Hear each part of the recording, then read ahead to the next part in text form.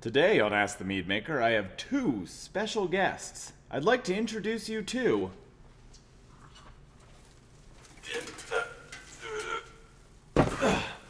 the only two other living things that, like yours truly, survive exclusively on coffee and mead.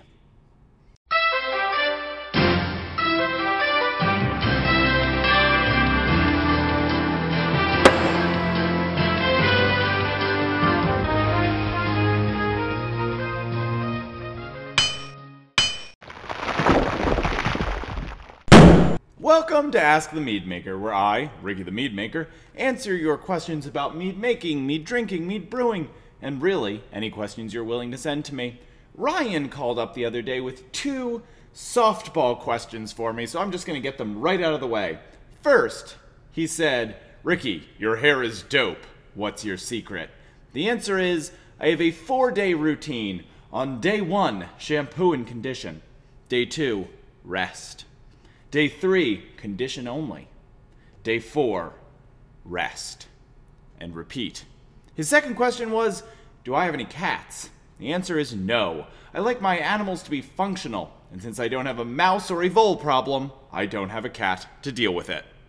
Our next question comes from Azazel, who wants to know if we use a boil or a no-boil method for making our mead. Now, if you had watched our video from last week, you would know that we're a no-boil facility. But that's not because we're anti-boil, it's because we don't have the capacity to do so. Now, that said, we do bring our temperature up to about 100 degrees just to get the water and the honey to mix. Our next question comes from Chris, who wants to know how I first got into mead making and then how I decided to open a meadery. And the answer is, I was a nanny for 5 years, and anyone who takes care of small children knows nothing will make you want to drink, quite like little humans. And how I decided to open a meadery, do you have any idea how fun this is? If you could do this every day, wouldn't you? Our last question this week comes from a different Chris, and his question is, if you won a sweepstakes and a bottle-making company offered to make any type of bottle for your meads for free, what kind of bottle would you choose? A, I'd love to enter that sweepstakes, and B, that is the easiest question in the world, an absolute no-brainer. I would obviously pick Klein bottles.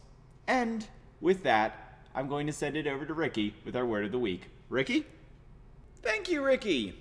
This week's word is sizer, a mead made with honey and apple, as in Chaos Sizer, our newest product. Ours also has vanilla in it. It's not essential for being a sizer, but it's essential for a little chaos. Sizer, it's our word of the week and the end of our show. Keep sending your questions and I'll get to them as soon as possible. Cheers.